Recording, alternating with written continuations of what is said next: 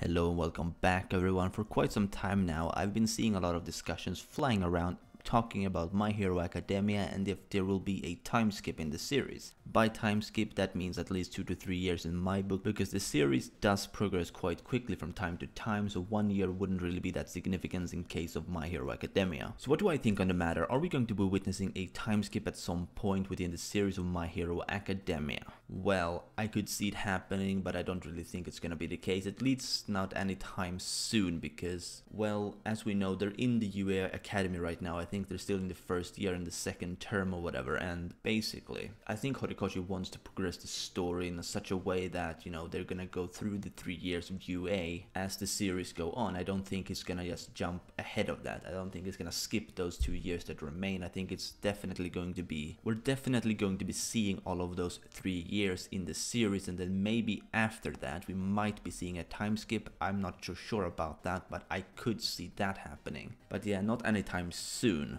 Because of that, because of what I just said, like I don't think he's gonna skip those 2 years that remain in the UA Academy, because we could see a lot of things in terms of, you know, character development and development of their quirks and whatever during those years, especially given what we've seen from Tamaki, Togata, and that girl, I don't remember her name, but the top 3, you know, they're in the 3rd year and they're way ahead of, you know, class 1A and probably 1B as well. So I don't really see, you know, Horikoshi skipping that, because we want to see them progress to that level slowly. We don't really want it to just jump to that and then see flashbacks of it. At least that's my take on it. Maybe everyone won't agree on that, but yeah, that's kind of what I'm leaning towards. So yeah, part of me says no, I don't think there's going to be a time skip, or rather I don't think it's going to be anytime soon. But that's not to say it can't happen. It's still very possible. Like, there's nothing physically stopping Horikoshi from doing this. I just don't personally believe that he wants to do that because of what I just said. Like, it makes no sense for him to skip those years, because it seems like these years are like what the series is going to revolve around, at least quite heavily. Maybe not the entirety of the story, but a big part of the story is going to revolve around those. So yeah, I don't really see it. What are the downsides with a time skip in general? Well, as I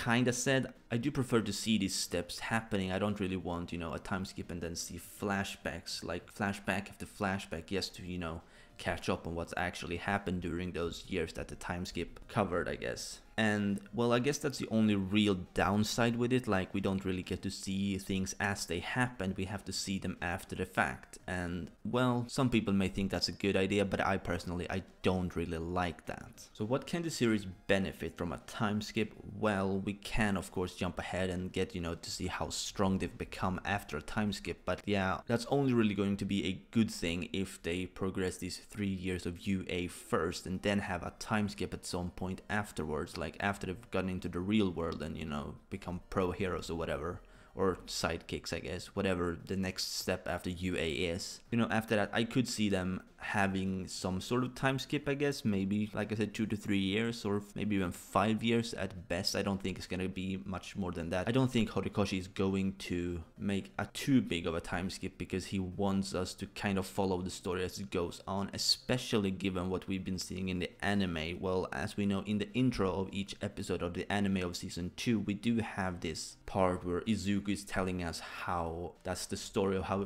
he became the greatest hero, and he does still look relatively young in that shot, and we do know that Horikoshi is heavily involved with the anime production, so I don't think he's going to look much different at the end of the series. That's why I don't think, you know, that is going to be a massive time skip that makes him an adult or whatever. He's still going to be relatively young when the series ends, but probably not, you know, the same age. He's probably gonna be like a few years older, but not an all-out adult, I don't think. Well, I'll end off the video here. Let me know what you think down below in the comments. What do you think of a time skip within My Hero Academia? And as always, if you did, please like this video if you enjoyed, and subscribe if you're new to my channel. This has been your favorite host, Perm, and I'll see you soon.